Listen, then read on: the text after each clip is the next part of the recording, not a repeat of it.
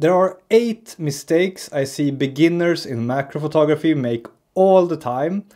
And every day people ask me to critique their photos, and unfortunately I don't have time for that, but I figured let's make this video.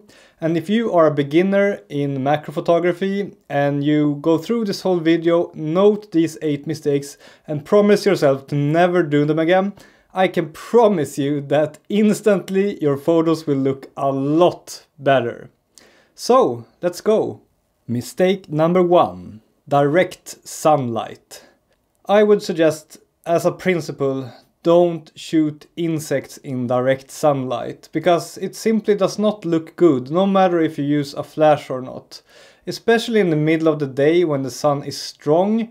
The shadows are too harsh, the colors get overblown and sometimes overexposed, and you get these weird patterns, like some kind of, I don't know where it comes from, but it just looks like small glares in insects, and it doesn't look pretty. If it is a sunny day, it's still okay to do macro photography. Just make sure to cover the sun with yourself or with your camera or whatever you can find, so that the insect is sitting in the shade, and then use a flash to get a nice photo. Mistake number 2. Not setting the white balance right. White balance is something that mystified me a bit in the beginning when I was a new photographer, but it's very important to understand it and to adjust it according to what looks good. And when you're focusing very close, as you do in macro photography, the camera very often gets the white balance wrong if you use auto white balance. So first of all, I am urging you to just set the white balance to something like 5500 Kelvin is maybe a good starting point, and make it be there, and then adjust it using, for example, the white balance picker when you get home. Otherwise your photos will very often look ugly with ugly colors, and you will maybe not understand why, but very often it is because the auto white balance sets the white balance wrong. Mistake number 3. Not using a flash. When I was new in macro photography, I didn't want to use a flash because it makes everything a bit more complex and it makes the setup heavier and bulkier. So I tried to do macro photography without a flash. The problem though, when you shoot insects and other very small things, is that you need a lot of light to get good depth of field. And without a flash, either you have to shoot at f2.8 or you have to use a very high ISO and get a lot of noise in your photos. And neither of those solutions are very good. I mean, look at this photo. This is at f2.8. You can barely see anything because everything is out of focus. So you need to have a small aperture like f8 or f11, and in order to get enough light for that, you need to use a flash. Mistake number 4. Not being creative with your angle. Very often macro photographers who are new are very happy just if they can get the focus right on the insect, and they don't think that much about the angle that you're shooting at. So that makes you very often end up shooting like from the hip or like at a 45-degree angle slightly downwards towards the insect as you're standing, and that never makes for an interesting photo. You must approach it maybe directly from the front, the insect, or from the side, or directly from the top, or like maybe even from below. That can very often be an interesting angle. Try to find angles that no other people are doing, or at least no other beginners. And then you will have a lot nicer and more interesting macro photos that will get people to notice them. Mistake number 5. Using a ring flash. And I think it is a mistake to use a ring flash. Very often, if you're a beginner in macro photography, you look at what lighting solutions are available and you discover these fancy and very expensive ring flashes. And you're thinking, this flash is made especially for macro photography, then that must be the best there is, especially since it is so expensive.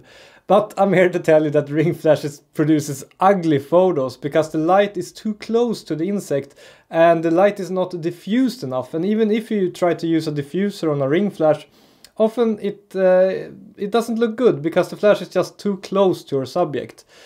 If you want industrial looking, boring photos, a ring flash is great, but if you want beautiful macro photos, you should just use a normal flash and a diffuser. Mistake number 6. Not using a diffuser.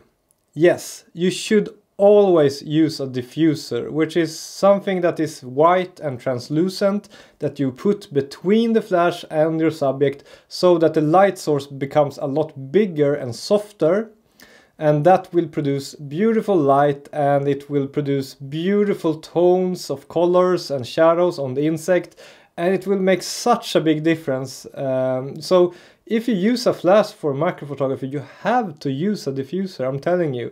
And if you're not doing it, yeah, it just doesn't look good. I mean, look at these photos here. First one without a diffuser, second one with a diffuser. Can you see the difference? Mistake number 7. No post-processing. A lot of people just take their photos maybe as JPEGs and upload them and think they're done. But then you're missing out on so much opportunity to make your photo look so much more professional and nice. Always shoot in RAW if you're not already doing that. And import the photos in Lightroom or some other editing tool and just try to lift the shadows a bit, decrease the highlights a bit, and adjust the exposure so that it is perfect. Those are the only 3 things you need to do. You don't even need to go in and mix with the colors and stuff like that. Don't mess with that. Just do some simple adjustments of the shadows, the highlights and exposure, and your photo will look a lot better and more professional. Mistake number 8.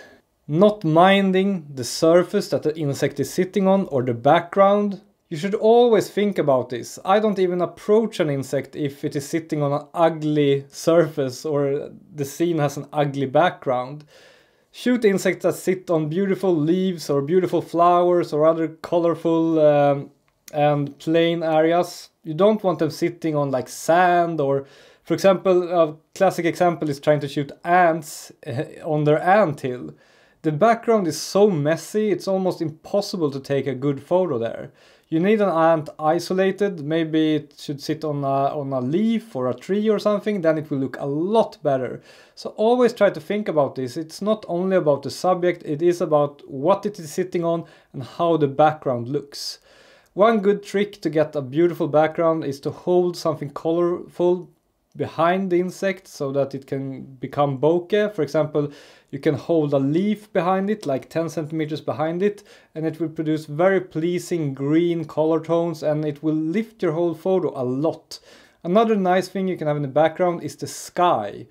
If your insect is sitting on a leaf, bring it up like this so that the sky, the blue sky, is in the background, and take your photo, and it will look so much better than the black background that you often get when you're using a flash in macro photography. And that's it. The 8 most common beginner mistakes I see in macro photography. Mind all of these, try to not do them, and your photos will totally become on another level, I promise you. That's it for this video. Don't forget to subscribe to this YouTube channel if you like macro photography. I post new videos about macro photography every week. And also please don't miss my monthly inspiration newsletter. Completely free. Go sign up at mwroll.com to get inspired, to learn about new photographers, new interesting gear, cameras, lenses, diffusers, whatever. Go join me now and see you very soon again. Over and out.